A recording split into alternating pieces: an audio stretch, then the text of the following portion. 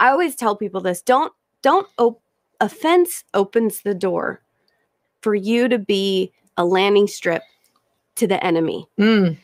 I just want to share this quick story. Yeah, please do. When we were in Nepal and we were ministering, and we went to this area that was, it was full of these Hindu temples, and there's people, making all the idols and everything. Well, we went there and it wasn't a safe place. Okay. We went there with our team to go minister, and there was a man there, and he needed healing. I saw right away, because my spiritual eyes were open, and I could see that his back needed healing. I went and asked him, hey, do you know the Lord? Do you know Jesus? I had a translator. Okay. Immediately he got offended and he got angry. He was super angry at me. And then I said, listen, okay, your back needs healing. Do you have pain in your back? And he said, yes, I do. And he said, this is all through translator. Yeah. 40 years he's had back chronic pain, the sciatic pain going down his back. So I pray for him for healing for his back. He gets healed, completely healed. Wow. We're walking up and down this square. And all these people, right, of course, are watching. Yeah. Because this is like all these foreigners. What's happening? Oh my gosh. This guy's getting healed. This crowd gathers around us. Yeah, people. I ended up leading the man to the Lord. He got his healing first, then got led to the Lord, in case you were wondering. But what happened is the crowd rose up, and they rose up against us, and they were throwing fists, and it was getting wild. The translator got us out of there, our team out of there. I'll never forget this. He turned to look at me, and he said, Ana, you see? And he said, that spirit of anger jumped from that man to that crowd. And I read that scripture became real to me. In Mark 5, where Jesus cast the demons out of Legion into the pigs. Yeah. Listen, demons need a place to go. Oh, yeah. They want a landing place. Oh, so when you have offense, when you hold on to offense, when we hold on to offense and bitterness, whether it be towards God, towards other people, we are opening ourselves up to attack from the enemy. Gosh. Okay, guys. I hope you're sharing this broadcast, because this stuff is real and it's rampant. Okay, look, this is so true. And if you can't relate to what Ana just said on a practical level, let me help you. Have you ever had one of your friends get offended about something, and they came to you and told you the story, and you got offended for them on their behalf? They're like, oh, I can't believe they did that. Oh my gosh, they should be shot. They should be arrested. That's terrible. And you start getting offended on their behalf, and then it keeps on going. All the other friends come into the circle, and it spreads, because that's what that demon does. That demon offense jumps on one person, and then look, it's out of loyalty and friendship and everything else that we join in agreement with that offense, okay? So we have to be careful. We have to be careful. We can still be loyal to a friend and help them, but not get offended about it. We can be like, wow, that's wrong. Let's pray about it. Let's deal with this. This is good. We're going to fix it. And it's awesome. Okay. But we cannot let ourselves get offended about it. Look, offense shuts down the miraculous. It totally does. It does. Absolutely does. Yeah. And look, guys, go get your communion, because we are going to take communion together and get rid of this offense by the end of the broadcast. But I do want to camp on this point. And that is, offense shuts down the miraculous. Mm-hmm. Go ahead. Yeah, it shuts down as you get offended. Listen, it's very hard to flow with the Holy Spirit. Yeah. When you've got offense in your heart. Yeah. Let's just be real. Right. So if you're needing a miracle today, right now, come on, you're needing a miracle. I'm not here to judge you. I've dealt with offense. It's a daily thing. I have to say, Lord, search my heart, oh God. Search my heart. It's in Psalms, I believe it's 26:2. It says, search my heart, oh God, examine me, test my mind and my heart. And that's something that I have to daily do and say, Lord, is there any area in me that has offense or bitterness, any area of sin that I'm not aware of? Because sometimes we're not aware that we can just get offended in the littlest way. Yeah. And what happens is it shuts down us from receiving all the fullness or abundance of life. That's John 10:10, right? The second part of that scripture says Jesus comes to give us abundance of life. Yes. The enemy tries to steal that from us. Yes. Through our offense. Look, guys, I have seen so many miracles happen when I preach about not being offended. In fact, we have a resource called Do Not Be Offended. And I know Anna has too. We're going to take communion. And so part of taking communion is what Paul said, to examine ourselves. So we won't be partaking of the body, erroneously. We won't be not discerning the body of Jesus Christ and what he did for us when he shed his blood and his body was broken for our sin. So we are going to move into that. But I just want to prove to them really quick with this scripture in Matthew 13 about how offense shuts down the supernatural. So guys, this is the story where Jesus came back to his own country of Nazareth. And he was teaching in the synagogue. And there were people that were amazed and everything else, saying, where did this man get his wisdom? And what about these miraculous powers that he has? But then they started getting offended. They said, is this not the carpenter's son? Where did he get all this wisdom? How come he can work all these miracles? Is this not Mary's son? We know his brothers, James, Joseph, Simon, and Judas. We know them. How could he have all this wisdom and power? And it says, and they took offense at him. They took offense at him. They were repelled and hindered from acknowledging his authority, and it caused them to stumble. And it says that he did not do many works of power there because of their unbelief. Part of the unbelief came through the offense. Jesus couldn't work miracles there because of their unbelief and because their offense. When you allow yourself to get offended, you're shutting down the very miracle that you're desperate to get. The very thing that may have even allowed you to get offended at God himself and Jesus. It's like, why aren't you doing this? What happened? You can see that I'm in pain. You can see what's going on. And I'm not belittling your situation. I'm trying to give you wisdom to know that if you allow yourself to get offended, you will not see many miracles. You will see the power shut down. That's why one of the big reasons why I've always, made sure I stayed out of offense. And offense, it's often in families.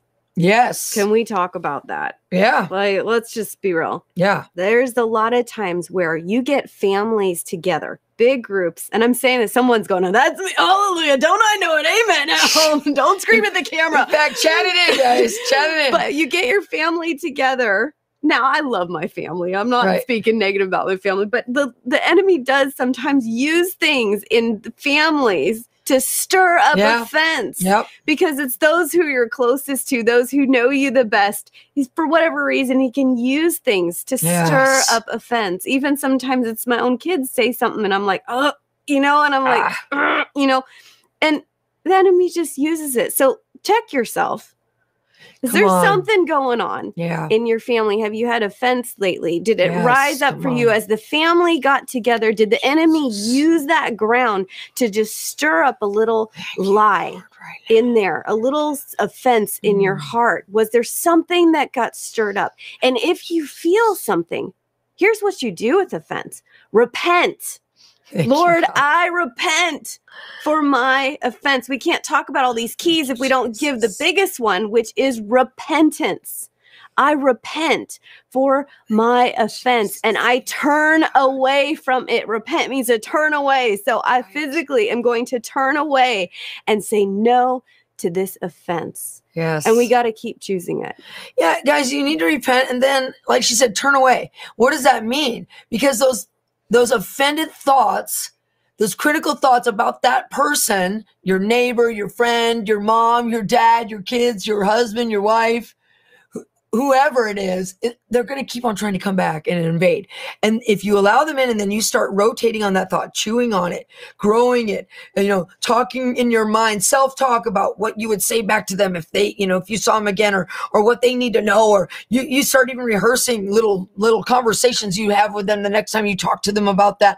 I mean, that's not repenting and turning away from the offense. That's embracing it. And it grows through that, guys. You have to shun those thoughts. You have to put up a barrier and say, I will not think about that. I will bless that person right now. I bless them. I love them. I release your favor upon them, God, right now. I don't receive those thoughts. Devil, I decree right now, this is where the line in the sand is. You cannot keep on putting those thoughts in my mind. I don't receive them. You have to get aggressive. You have to get aggressive to break free. Such a good point is after repentance, bless that person. That bless that person. I bless. And another thing I wanted to say is with offense, often leaders, right? Maybe pastors in your life, someone or your boss. Come on. The Lord, like the enemy will stir up things with someone that's maybe in authority position over you. Right. I'm saying it because I see it. So it's happened, but I'm saying it because I'm hearing it from the Lord. And what you do, repent, but then you bless that person. Lord, I bless that person. I bless their marriage. I bless their finances. I bless their ministry. You sow in blessing to that specific situation. All right. Whatever that situation is right now for you. It's true, guys. And I've seen this happen in businesses, ministries. As a leader of a ministry, I have many staff that work with me. We all have to be so careful. Like if anybody says anything with kind of a weird tone or, says something that is hurtful, or even if people don't realize they've said something hurtful, we have this pact with each other. If somebody said something to you and they don't even realize it, reach gently over to them and say, hey, I love you. And that hurt a little bit. Don't get offended yourself. Just, touch them, reach out to them, forgive right away. And if you do say something to somebody, right away come back and say, oh, you know what, I felt that come out. That didn't feel good when I said it. I'm super sorry. Forgive me. I don't want to speak to you like that. I mean, be quick to jump on your negative responses that come out of your mouth. Be quick to go to a person who might have hurt you. They might not even realize they did it and say, hey, I got a little hurt by that. I don't want nothing to happen between us. Let's work it out. Let's talk about it. But we have to be proactive against offense. Amen. We're going to take communion. Guys, I hope you went and got it. If you didn't, go get it now. If you don't have it, you can do it prophetically. Okay. Make sure you're part of the family of God, though. If you're watching this and you're not born again, you can only eat the body and the blood of Jesus Christ that he shed for you if you're part of the family of God, which means that you need to receive Jesus as your Lord and Savior. Look, if you're not born again and you've been watching this broadcast and you're convicted, it's like, wow, I'm offended at everyone. I'm offended at my family. I'm offended at my friends. You need Jesus. He can supernaturally heal you of the grip of that horrible affliction and sin of offense. So pray this prayer with me if that's you. Just say, Lord Jesus, I know I'm a sinner. I confess my sin to you now. I want to receive you into my heart right now. I believe you died on the cross for me and you were resurrected from the dead so that my sins could be forgiven and that I could have eternal life. Say, now, come into my heart and rule my life as my Lord and King and bridegroom forever. In Jesus' name. Amen. Now, I want you to lead everyone through the repentance. We've got about 5 minutes. And if you have any words of knowledge, but you lead them through this communion so they can be healed. Amen. So get your bread or your juice, whatever you have at home. And these are always fun to open on camera. You do that and I'll do this. Okay, thank you so much. Yeah. Okay. All right. So Father, we just take the bread in your hand. Father, we just come before you, Lord. And we say, search our heart, oh God. Show us if there's any area, Lord, that I need to ask you for forgiveness for right now. Thank you, Lord. God, we repent. I repent before you from any area of offense. And the Holy Spirit will bring it up right now to you. He'll bring it. Any area, God, I just repent. And I thank you, Lord, that this bread represents your body that was broken on behalf for me. And as I take this bread, I remember what you went through, Jesus, and the victory that you had on the cross is enough for me to walk in freedom and healing right now. Thank you, Lord. And just take the bread and eat it and remember his body. And we thank you, Jesus. Thank you, Lord. Thank you, Lord. Thank you, Jesus. And God, we remember through this juice that's here, we just remember your blood that was shed. I declare that his blood, one drop of his blood is enough to shift your very situation that you're in right now. And I thank you, God, that your blood is enough. Your blood was shed for me, for you, for all of us, God. And we take this cup and we remember what you went through, Lord. And we thank you, Jesus. And we apply and we plead your blood over our lives, over our family, over our finances, over our marriage, over our situation right now. In the name of Jesus, we thank you, Lord. Thank you, Lord. Amen. Now I'm getting a word of knowledge. Seasonal allergies and sinus issues. Look, you just took communion. You're about to be healed.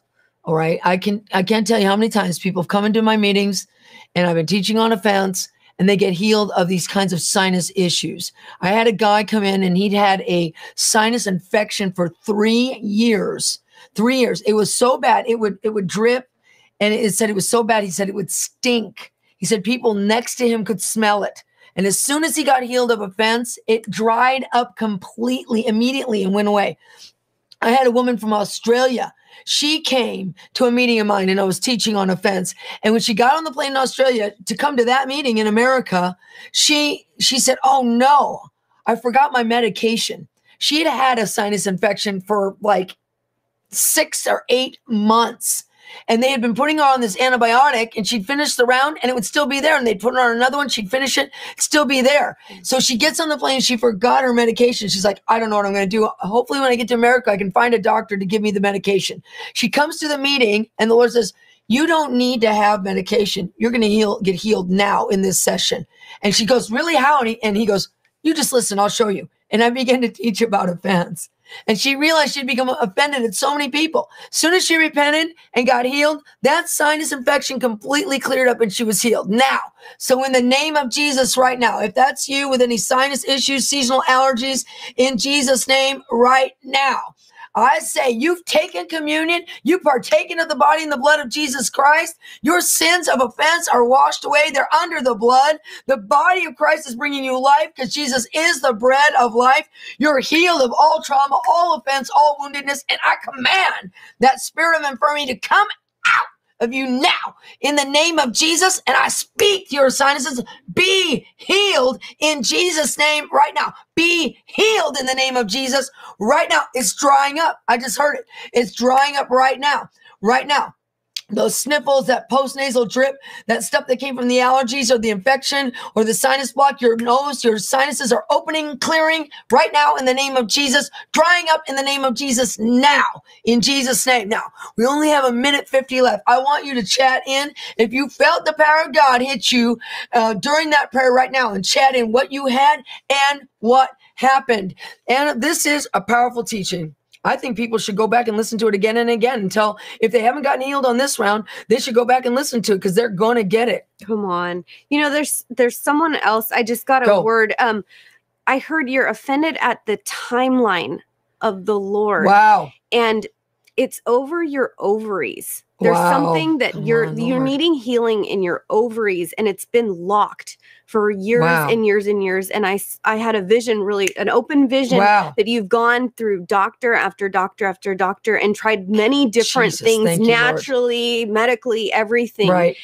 But the offense has been over this process. Okay, prayer healing. We have 50 seconds left. So, Father, in Jesus' name, I just release healing to those ovaries right now in the name of Jesus. Amen. It's that simple.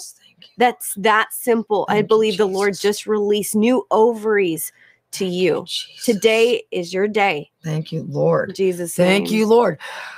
Such a great show. Where can people find you? Tell us addresses. Tell us what you want them to read. What do you got? Yep. Go to my website. It's anawerner.org. I have all my information there. But if you're interested on anything to do with like spiritual warfare, my book is called The Warrior's Dance. Warrior's Dance. That is all about this as well. I am a seer. Yep. So I have a book called The Seer's Path. I do a mentorship online. I've now mentored over 1,700 students on the seer anointing internationally. And I love to do that. So go to my website, anawerner.org, and follow me there. And we'll see you guys next week.